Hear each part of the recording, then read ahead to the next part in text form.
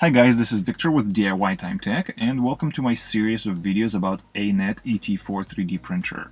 In this video we're going to take a look at how to assemble the printer. And even though the printer comes with the setup instructions, sometimes it could be quite difficult to try to figure it out just by looking at the pictures and the diagrams, and it should be a lot easier if you just watch the video to see how it's done. Alright, let's go ahead and get started. First, you'll notice there are 3 different cables attached to the printer base. At this point we can connect one of them to the hotbed, and we will connect other 2 a little bit later. All 3 connectors for those cables are different, which is really nice from the design standpoint. They only go into a certain spot and you can't really mess them up. Next, we're going to use 4 screws to attach the frame with the extruder assembly onto the base of the printer. You will notice there are 4 holes for those screws on the base of the printer.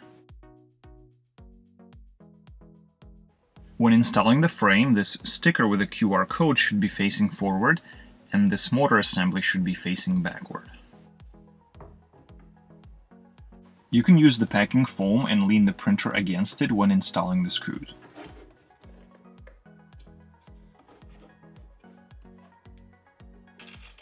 Thread the screws in by hand first to make sure that they are aligned properly, and then you can finish tightening them using the hex key included with this printer.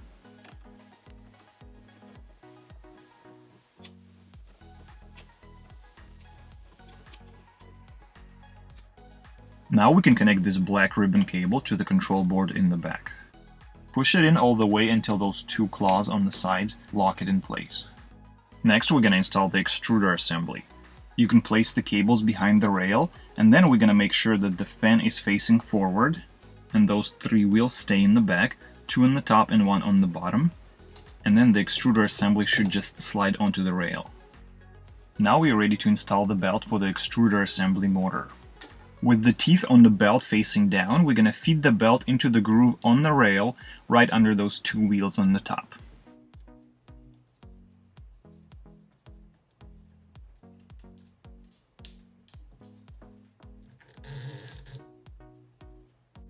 Here's another view from a different angle to give you a good idea how to do this.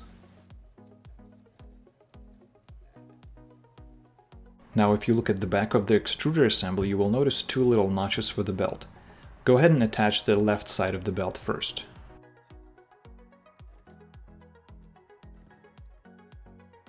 Next, before we can attach the other side of the belt, we need to loosen the motor, otherwise there's going to be too much tension and you won't be able to reach the notch.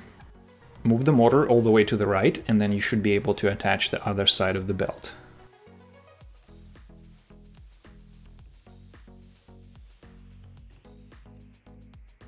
Now you can apply a moderate amount of tension on the belt and then tighten the motor.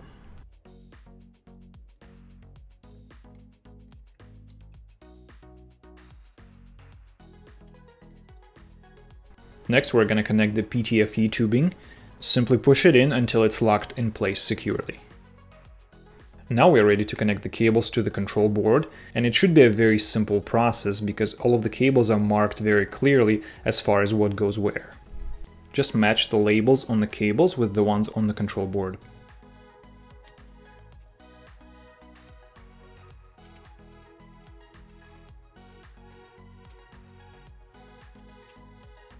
Also, don't forget to plug in one more connector at the bottom of the frame.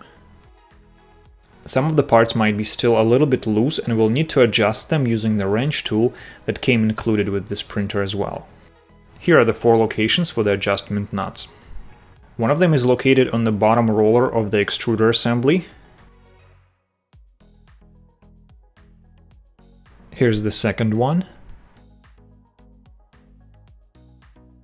And the last 2 adjustment nuts located under the heat bed, right there. We're going to adjust all 4 of those nuts to the point where there's not too much slack, and at the same time the rollers can still spin freely and there's not too much tension.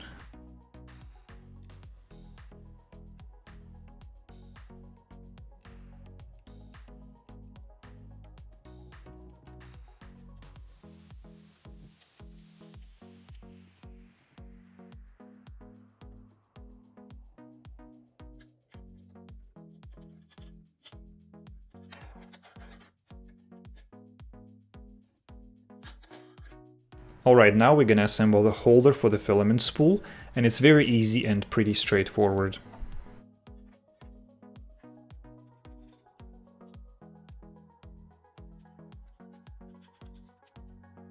Next, we're gonna pre-install these two screws with T-nuts.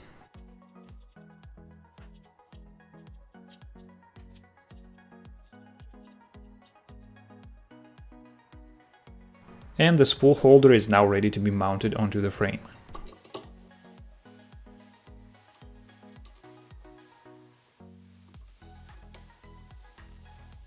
And finally, last but certainly not least, let's go ahead and attach the power cable and fire up the scanner. If you did everything right, it should power right on, and if it doesn't, go back and double check everything and then try it again. Alright, that's pretty much it for the assembly of Anet ET4 3D printer. In the next video, I'm going to show you how to properly calibrate and start using it. So be sure to check out that video, I'll see you there. Also make sure to subscribe to my channel and hit the like button if you like this video. Thanks for watching, have a nice day.